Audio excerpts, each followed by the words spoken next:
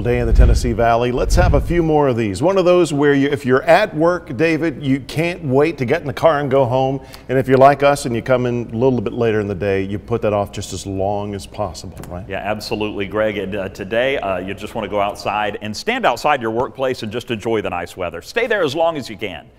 Maybe not. View at MissionRidge.com camera. We are looking good. Boy, I bet those windows are rolled down. A little bit of traffic going up and down the ridge cut. As a matter of fact, I was talking to a friend of mine who said that he's on 24 right now and just that traffic is just crawling.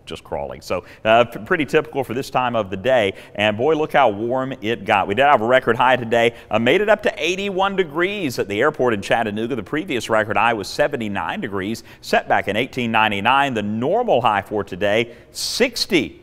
How long has it been since we were at 60 degrees for a high? We're going to have to wait until next week to even get close to that. 80 degrees right now in Chattanooga, 79 in Cleveland, we're at 73 in Murphy. Temperatures about 2 to 7 degrees warmer than yesterday. And look at the Skywatcher numbers. 79 Rossville, Riceville at 82, 82 Delano, Unaka 80, 76 Mineral Bluff, and 74 in Athens. Going ahead through this evening, there's your 80 degrees right now.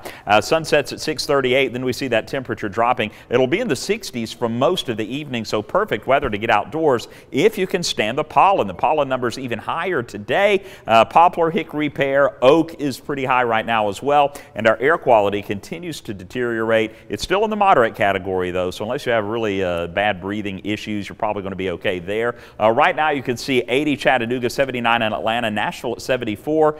We may see temperatures, I think we will, a little bit cooler tomorrow, but still warm. 75 degrees for the high, but we're going to warm it back up to 77 on Saturday. Strong southerly winds on Sunday will get us up to 80, and then we'll have some rain showers and a solid cold front moving in. Not only will we have the rain showers on Monday, we may have a few spotty showers Tuesday, Wednesday, and Thursday as well, but you can see how much cooler it will be. That average high is 60 degrees, so that is pretty much where we will be for at least half of next week. Greg?